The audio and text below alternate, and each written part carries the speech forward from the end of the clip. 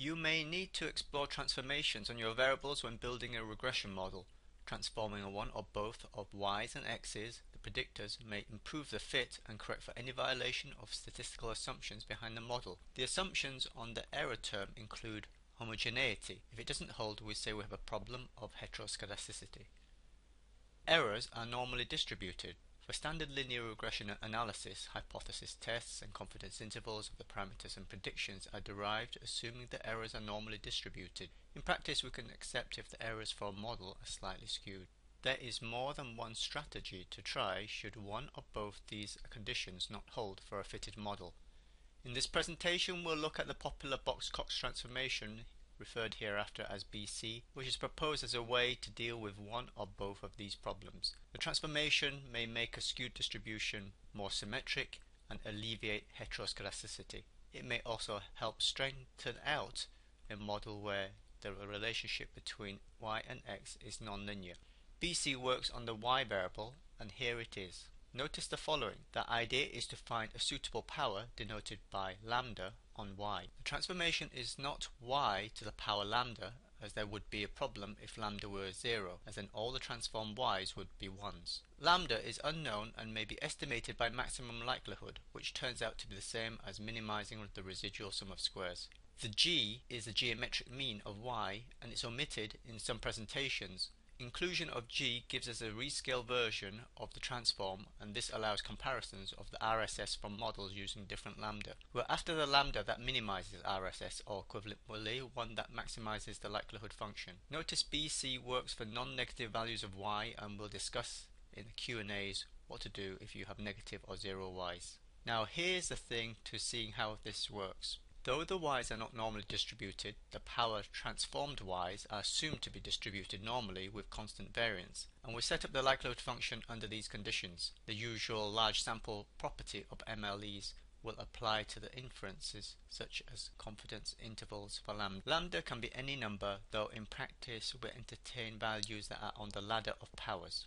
Selecting one of these powers makes the job of explaining the relationship between y and x's easier. Using BC like this as a guide to selecting lambda is the way Box Cox recommended. If you get an estimate of lambda, say 0.52, you would select the square root transform as it's the closest one on the ladder. The difference in 0.52 and 0.5 means the difference in the output is small enough not to worry about. Why might taking a power on y work? I mean, why not use some other transformation and pretend it could normalize the errors? Well, for a right skewed distribution, a lambda less than 1 would pull in a stretched out upper tail and stretch out a bunched lower tail, and so make the distribution of y more symmetric. Similarly, a lambda bigger than 1 will make a left skewed distribution more symmetric by pulling in a stretched lower tail towards the middle and pushing out the upper tail. Okay, so how would this work in practice? The steps in our analysis would be model.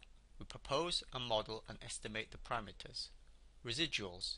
There are various plots and tests out there for checking conditions on the error term. Look at the residual plot for signs of heteroskedasticity and the QQ normal plot for normality. BC transform.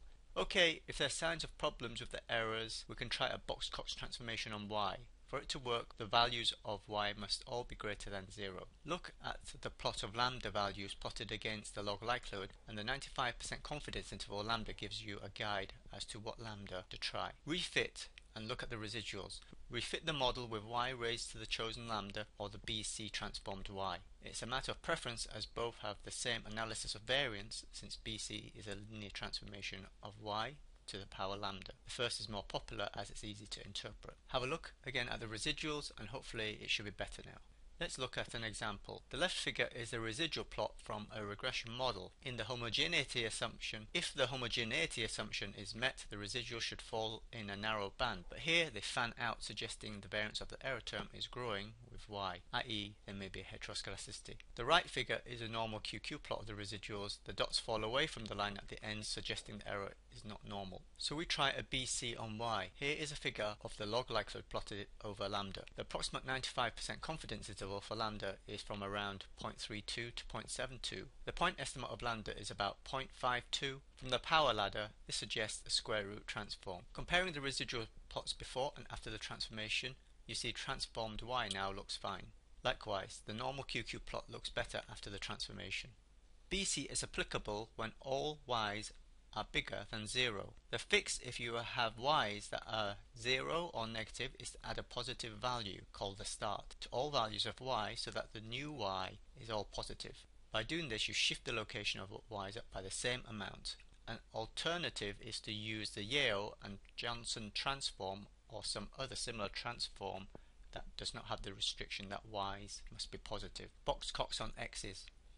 This is a common question. The BC works on y. Box also works on a transform for the x's and it's called the Box-Tidwell transform. Packages that do Box Cox. Popular packages that do it are R, Stata, SAS, Minitab.